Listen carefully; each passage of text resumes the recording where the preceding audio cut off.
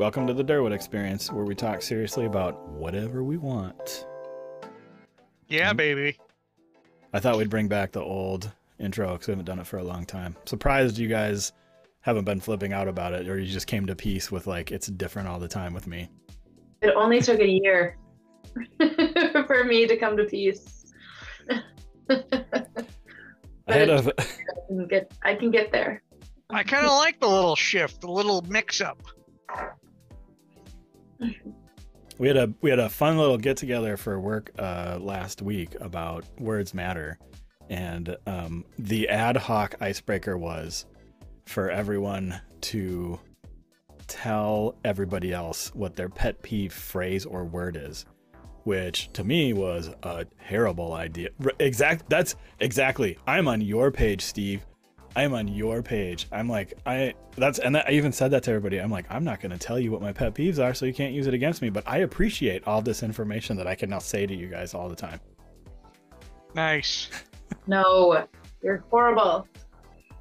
I had a friend that What is your pet peeve? I'm not going to use it against you. I just want to know what it is. Who are you talking to? I don't really have one. You just said I'm not going to tell you what my pet peeve is, and I'm Right. like, well, what is it? Yeah, Can you tell me now? No. I'm Disappointed. I'm not mad. I'm just disappointed. Yeah, that doesn't work on me. Nice try though. You were gonna say your friend? He was very upset about the 2000 election that happened between Bush and Gore, right? And it was odd for those of you that remember, right? Only one other time, at least what I remember, is that there had only been one other time where a president had won the popular vote but lost the electoral vote, which has now happened a couple times. It's happened one more time since then. It was also weird that Florida was the state that was involved in that the previous time. So there was I'm not saying there were shenanigans going on, but there were shenanigans going on. And he was super upset about it. So my job as his friend was to bring that up as often as I could. I just cared. I wanted to help him work through that. And finally, one day I broke him. We were in a car going to lunch and I made a joke about it again. And he was like, he's like, I actually do want to thank you because that used to bother me a lot, that whole thing. But because you have been saying it so much, I don't even care anymore. What's that called? That's awesome. There has to be some psychological name for what you're doing. Oh, for me, I just call it being an ass. Really? Because me, I call it being an Ethan. Yeah, right. Yeah. All these years, you didn't even know. So I'm gonna give you my pet peeve, by the way.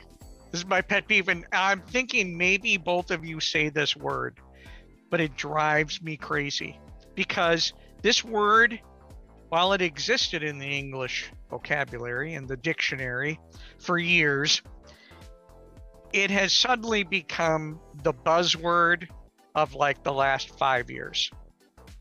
And it drives me nuts because people use it all the time. I think I know what it is. Can I guess? Yeah, let's guess. Yeah. Okay. Right. Yes. I'm going to go with irregardless.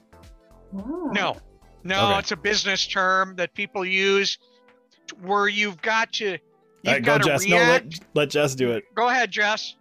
I was gonna say when someone says honestly or to be honest. Oh, yeah, honestly drives me crazy too. Like, Or honest. when people say literally. I literally, and it's like, no, that you wasn't literally, but whatever. No, it's a business term. It's pivot. Oh. Everybody uses pivot, and it's like, it drives me crazy. That does? Oh, that's funny. Yes, yep. A little part of me dies every time someone says pivot. And it's just like used anytime you're like, oh, well, we just need to, kind of change how we're going to do that. Instead, it's, well, we need to pivot. And I just sort of throw up in my mouth every time. So It comes there you from, go. it's because of Excel and the pivot tables. Or is it from Friends and Ross and Chandler are trying to get the Oh my gosh, I freaking love that dude. That scene is so funny. and all Pivot! Pivot! I think it's from that. I was be. watching there's a TikToker that I follow, and she was mouthing off about something else, and she had stitched another video, and in her response she said pivot, like pivot, like Ross did, and I started laughing hysterically when she said that, and then all the comments were, I was dead at pivot. I'm like, yeah, we all were, because we're all the same age and love that show. Sure.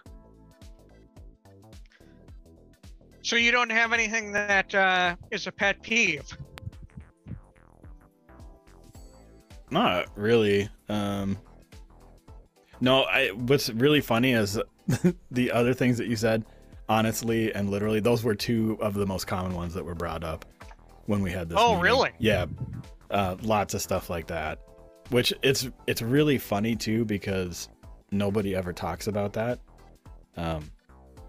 And it's funny how everybody appeared to have one they were super passionate about, just like you. Like, I really want to tell everybody, pivot's the dumbest word ever. Don't, I'm not saying it's the dumbest word ever. I'm saying it's overused. It's become like, that would never be a word I would use very often in conversation. But no, it has come to be the word used when anybody wants to say change, or, ooh, we need to reverse course. Whoa, we were wrong on this. We need to go to, instead it's, well, we need to pivot. And I really firmly believe it's intended to make someone sound really business savvy. And I just sort of rolled my eyes. maybe it could just be like, one of the funniest ones to me is, who has the D? Right? That, I can't remember which company it was, but what? Yeah, who has the D? What's that? That's short for who has the decision, which is a completely valid question that people who don't work in corporations with executive leadership don't understand how often you actually have to ask, who is the decision maker for this thing? So I laughed hysterically because nobody in this group of dudes at this company ever thought who has the D meant anything other than who has the decision, and didn't understand how that would be perceived by employees or female employees. It was just completely lost on them. And I remember reading this article, and I'm like, I know exactly what they're saying, but yeah, I've never heard anyone actually say that, but I knew exactly what they meant when they said it. Who has the D? Get out of here, you freaking dopes. I would have immediately and I would have raised my hand, and I would have been like, I have the D. Yeah, it's just funny that all these dudes just sitting around like, who has the D? Who has the D? Who has it? And they're not making a joke. They're not trying to be a D-bag about it. And then they say it, and someone's like, yeah, that's super offensive. And they're like, what are you talking about? Like, they're just in their own world. Yeah. The number of times also that you have to remind for-profit companies that they're for-profit companies is mind-boggling. I don't know. I mean, many times I've been in the room and someone is like, hey, we're running a business. We're trying to make money. Yep. Never brought up. Well, let's see. So with nonprofits, they're all about doing things for their people, but they're super mean to each other. That's the weirdest thing. Are we generalizing? Yeah, 100%. That's how we do it. I can be specifying on the following. You talked about we're here to make a profit. That comment was made recently within a business context. I don't need to go any further. Someone made the comment about a team that is a very high functioning team that is recognized across the organization, like that team is working really well. I want to be on that team. And someone said about that team, of which I'm a part, and we do kind of fun things that don't take much time, but we have fun things that kind of bond everybody together. And somebody made the comment, hey, I thought we were here to make money, not be doing, this fun stuff. And I was like, interesting. Okay. Yeah, it's only ever been used in my experience when I've been around. It's only ever been used to help remind people why we're prioritizing the things that we are. I've never seen it used in a way to do that, to squash any kind of team cohesiveness or culture or synergy, if you will. Yep. That's a great word that got wore out in the early 2000s. Yeah, I think the person who said that really needs to pivot their thinking. Pivot. Yes, they Pivot. You can only type it P-I-V-A-T though. Pivot. Okay. Yeah, that's the thing that I think is funny too, because I believe that org is a nonprofit, which, don't get me wrong, a business is a business. They're trying to make money. Yes. Yep. But it's a nonprofit. It is. It's just funny. I know, right? Right. It's weird.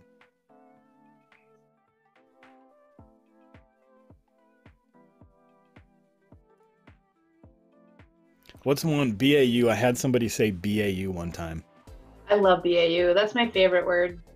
BAU? Well, yeah, so they were like, they were totally BAU. Yeah, we were talking to this person, and they were like, well, Business I guess as usual? Yeah, that's what they said. And it was funny Okay. because the other guy that I was with, he called him out. He's like, you're just gonna throw that around like that's something everybody says, because nobody says that. I used to say it all the time, and then I stopped because someone called me out and was like, what does that even mean? You're acting as though everyone knows what that means. And I'm like, you don't know what it means? That's your fault. Were you at the store when you said that? No, Okay, I all was right. somewhere else in the beginning of my career, but I was on the business side. And so that language, I think, was more common on the business side than the IT side. Did you, I was at a place where they liked to speak almost exclusively in acronyms, to the point where we were at that place, not at the same time, but we've both been to that place. And to the point where I think we had to make a document with all the different acronyms so that new people was like part of onboarding. Yeah. My favorite, though, is when you first start somewhere, you have no clue to what anyone's saying. And then about 3 to 4 weeks into it, you have a sentence of all acronyms and you knew what it meant. And you pause and you're like, oh my gosh, I just did it. I did it. And I like make a big deal out of it. I think it's a fun win. I heard, so I don't have any reason to think that I'm autistic or on the spectrum at all. Like, let me just say that first. But I saw a video of someone they are autistic, and they were explaining one of the reasons that some people with autism have difficulty communicating with one another or with other people is because they take the words literally, whereas most people, when they speak, they are using the words in a cultural way. Like there's inferences with words. Yeah. Right. Which I was like, yeah, I can totally see that. I remember with one person, we were saying the same word back and forth to one another, but I was like, they don't mean the same thing I do. Like, but they're saying, and I say the word and they're like, yes. But then when I ask them follow-up questions, we're not agreeing. What about word? that. I can't remember what it was. It was so stupid though. That's how important it was.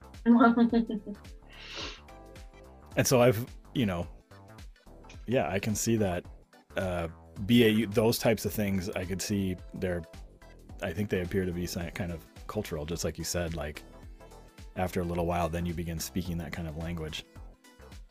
And it's a different one because you take them when you first come in, you take them literally because you have no context as to what they mean. Like BAU. I've never heard that ever. I've never heard anybody say that since then. I've only heard it one time. That one dude said it. Nobody ever said it again. I want to bring it back. Let's bring it back. You can't. You're showing your age. I've a new term I've learned today. Corporate millennial. Corporate millennial. Yeah, I feel like that one stung a little bit. What does that mean? Just not us? The joke was from this person, Slack is AOL Instant Messenger for corporate millennials. And I was like, that's a nice dig, I think, at Slack, because I do think Slack sucks now. Also hurt my feelings a little bit being a corporate millennial, I think. Are we? No, we are not corporate millennials. It depends. Yeah, we're on the cusp. So we're like in between the bulk of Gen Z and millennial. Yeah. And so it depends on which thing you look for. But in general, 1980, those 1975 to 1985, we're in the middle. And so Zennial is like a more appropriate term. Those people that had an analog childhood and a digital adulthood. But yes, I've always 1980 to 2000. When is 2000 is when the Zoomers, something like that. I don't know. 2002 maybe. I want to go back to something you said. And this is not intended as any reference to you, but you said, I don't think I'm consider myself on the spectrum. The whole concept of being on the spectrum, I've had this working theory that I have only thought about when I'm like 2 or 3 beers in, and then I don't think about it beyond that. But I'm curious what your thoughts are. That everyone, to some degree, is on the spectrum somewhere about something. Yeah, I think I like that. So even something I'm really familiar with, which is the OI, when our daughter was first diagnosed with that, there were 4 main types, type 1, 2, 3, and 4. So and oddly enough, 3 is worse than 4. I don't know how that works, but so there were 4 main types, and she was type 1. But as things have changed over the last decade or so, we've gotten more information about it. And so now they view the whole thing as a spectrum, but within each of those types, they also view them as a spectrum. Because we have our daughter as type 1, and we have a number of friends who are also type 1, or their kids are type 1. But the experiences and the fracture rates are wildly different. Our daughter's fracture rate high for normal kids, so higher than anybody else would normally experience in their life, but significantly lower than some of our others' friends' kids, even though they're technically the same type. So even within that same type, there's a spectrum. But yeah, I think in general, Steve, everybody's finally recognizing in medicine and mental health that it's not just one size fits all as we get more information about all this stuff. I agree. I mean, there's probably something. I have some form of OCD, ADHD, something. I don't know what it is. I know I'm dyslexic, so I have a learning disorder. I don't know if that would be considered spectrum. But yeah, I don't know. So I'm glad you brought that up, the whole dyslexia thing. I feel like it's not going to happen today. It's not going to happen tomorrow. It's not going to happen next year. But at some point, it might be 50 years from now, 100 years from now, there's going to be some discovery about dyslexia actually is this. And it's going to be like this mind-blowing thing that's going to come about. I seriously think that's got to happen. I'm like the smartest person on earth. Or it's something like only dyslexic people can solve this particular puzzle. Problem. Yeah. This is one way I have heard people explain potentially dyslexia or like, you know, anyway.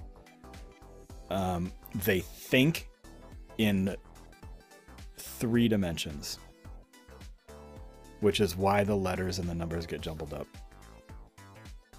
Because it's not 2-dimension. And there's going to be like think tanks somewhere that are looking for people, and they're like, we're looking for someone dyslexic to join our team because we need that facet. Absolutely. Like, honestly, the reason why I'm good at my job is because I think backwards and I think outside of the normal chronological. I'm always thinking like, what about over here? What about over here? And then we need to start from the end and work our way this way. And I always think differently. And so that's why I'm able to like see things that other people can't see. Can I blow your mind for a minute? Yes, please. My perception is you think linearly. You do think I think that way? Yeah. That's funny. I can see it going backwards though, and that's still linear. Oh yeah, I see what you're saying. Well, you got a time limit tonight, Steve? Nope. Okay. Nope. I was just saying hello to the spouse who came home from work. Hi. What's an outside the box thing that you think?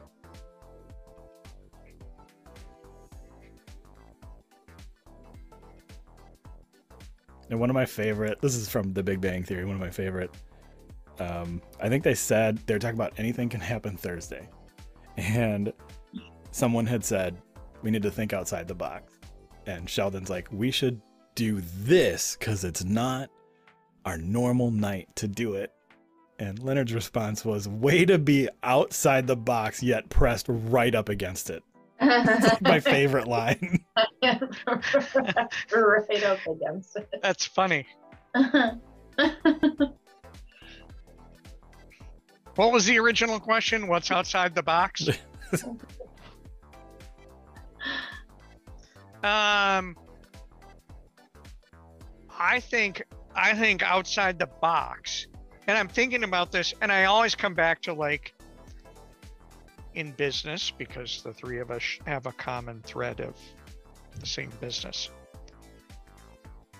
You guys work at a hostel too? Holy cow. What's the name? Yeah. Why is there like this blueprint? Typically, there are exceptions. One of you is present. Why is there this blueprint for management?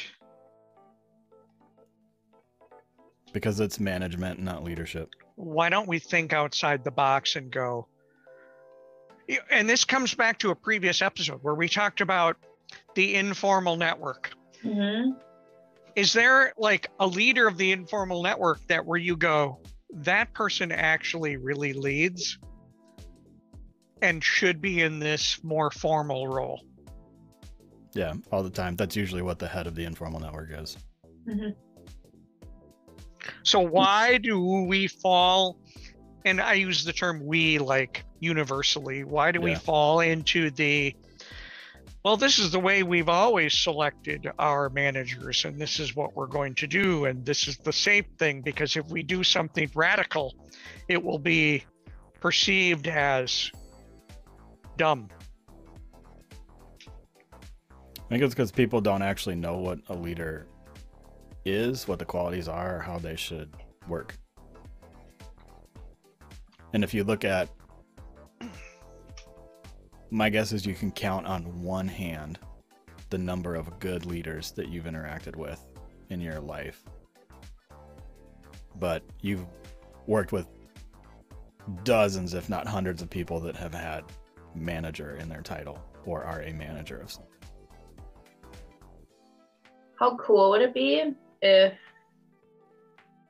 people within like organizations could title someone as either a leader or manager? Like you have to get voted in as the leader. Like, granted, you can be given the title of manager. Like, that's because that's been appointed to you by whoever. But then it's the people who identify the leaders and they appoint the leaders within the group. Manager is top down, leader is bottom up. Yeah. It happens already. It's just people they don't know what to look for, so they don't see it. If you think of the place we were at, not this time, but the last time, there is a person who had a double letter name who was a manager, right? But then there were other people that were looked at that. Right. You picking up what I'm putting down, Steve? Is that from your era? Yep. Unraveling the Jive mystery. turkey, I got it. whatever. I hear you clucking, big chicken. Yes. To quote my close personal friend, Mr. Eric T. Shout out to him. Mhm. Yeah, it's and that previous place that we were at, I think one of the reasons the success we had was slow. I mean, it took a long time, but it's like we were the recipient of years of garbage removal, and we had 3 good leaders that were brought in that we got to work directly with, which is why we were able to make changes. We did start there with someone who was a manager, and then it changed to someone who was a leader. Steve, you did not get the pleasure to work with both of them, but just the one. So Yes, I did not have the previous one, but I had the current one, who I think is awesome. Yeah. Like, and here's how awesome I think that person is. And Jess, I'm sorry I interrupted you, and so we'll come to you in a second. But I think that person is so awesome that I'm shocked he was hired.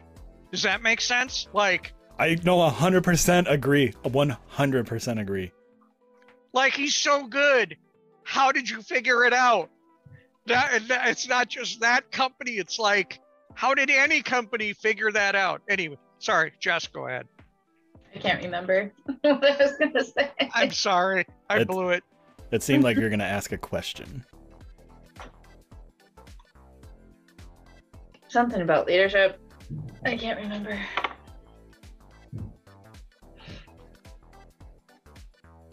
I still like my idea of people appointing leaders. Oh, yeah. I'm just saying it happens now. But like, how do you know if you are the one appointed the leader? Like, you would just know because people naturally come to you, and I don't know. It's a good question. Yes, I think you know. Or you could just have a really big ego and think I'm the best leader out there and everyone comes to me.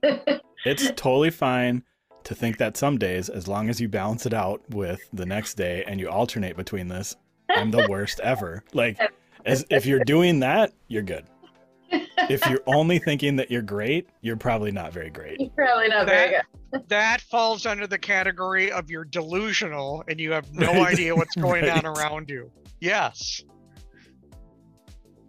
If you don't have, I completely agree with that 100%.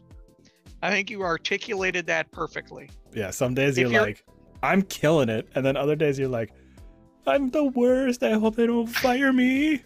Yep. I completely STB that thing. Do you know what that is? No, is T like the middle initial for your name or something? No. Shit the bed. Oh. That's funny. I like that. It's like the viscosity thing. I think I've told you about that. I feel like we should. Okay, we got to come back to this because you've talked about the viscosity thing, but I don't think I have it grasped exactly how you intended, and I need the explanation. So please enlighten the rest of us, enlighten me preferably. What does the rating mean? How does it figure into things? Please.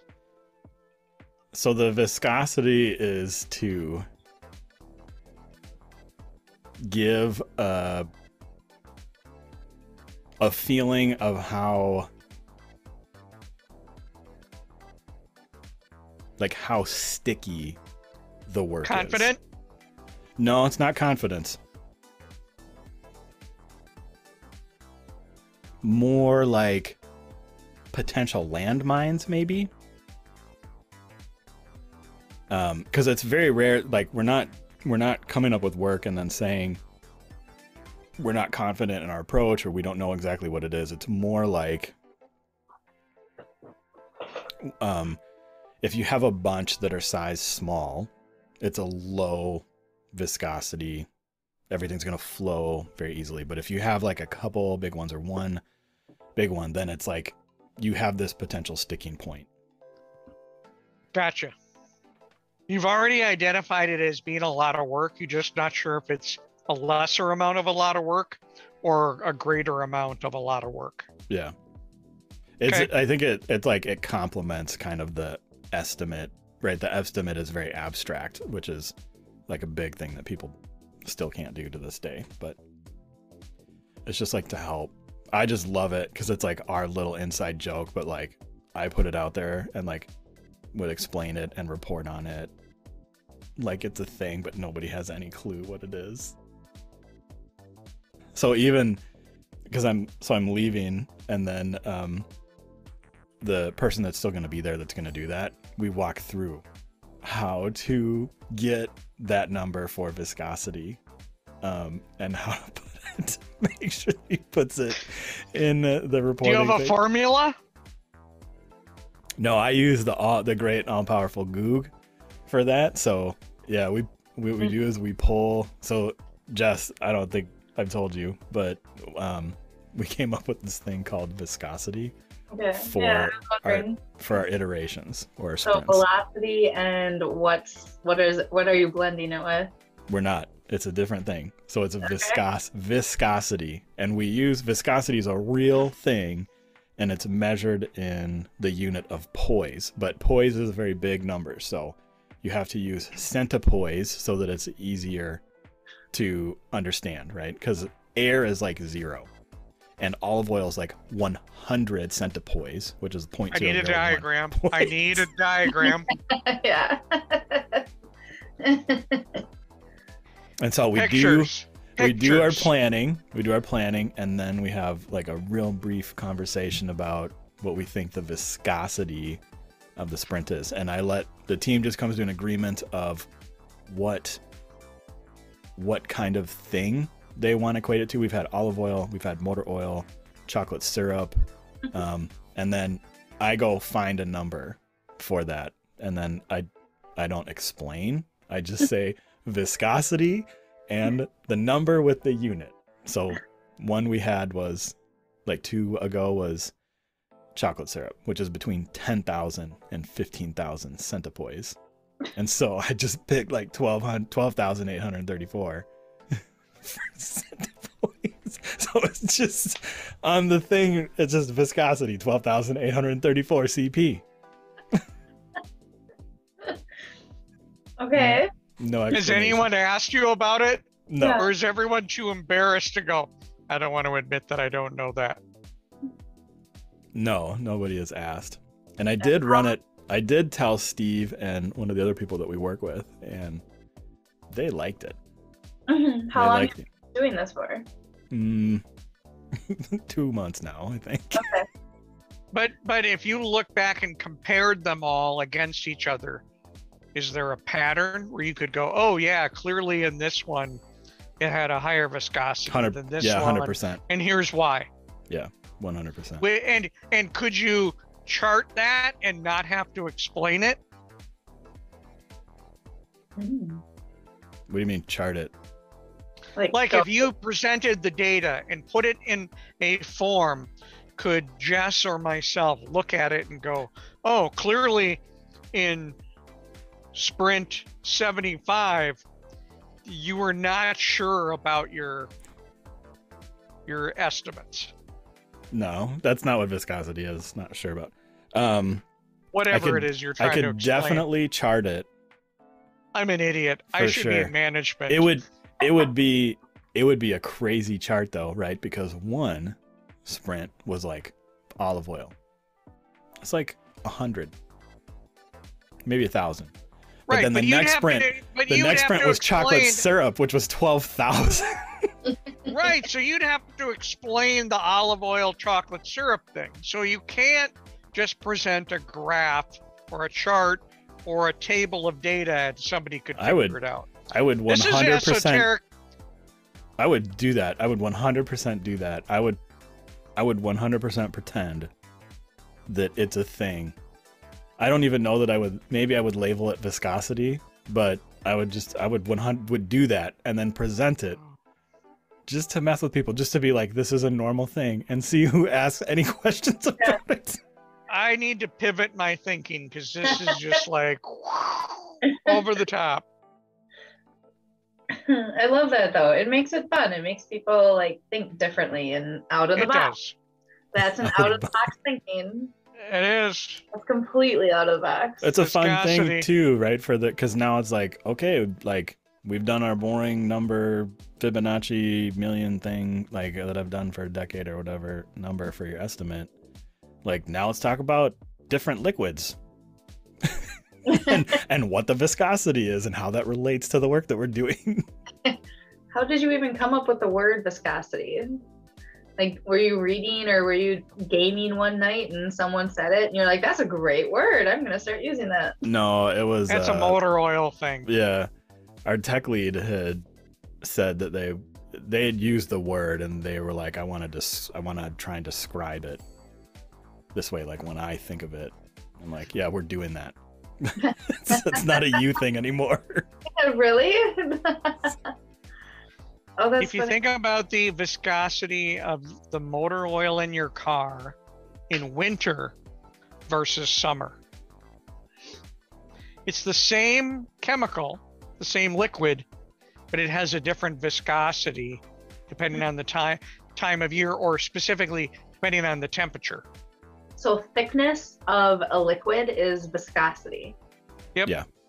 Okay. So it's actually a real world word. We actually had this very discussion, Steve, yesterday in our planning meeting about whether or not we needed to take temperature into account for the value. I said no. And the reason I said not in the case you're talking about, but in general, no. Like, so the oil that you use, it's two numbers, like 5W30. Right, so what that means is that when it's cold, the oil behaves as 5 weight. And then as it heats up, then it behaves as a 30 weight. So that's not like the viscosity, that's something else that the oil's doing that has been engineered into it. If you put just straight 30 weight in there, it will behave as a 30 weight all the time. Up where we live, where it's cold, the engine will have a difficult time at the lower temperatures with a higher weight oil that it needs to protect when it's warm, right? You want it to be thick at a high This is so educational. I be learning lots of stuff today.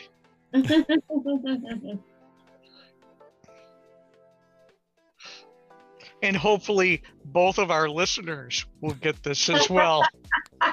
It's like doubled, you guys. We're like high single digits now.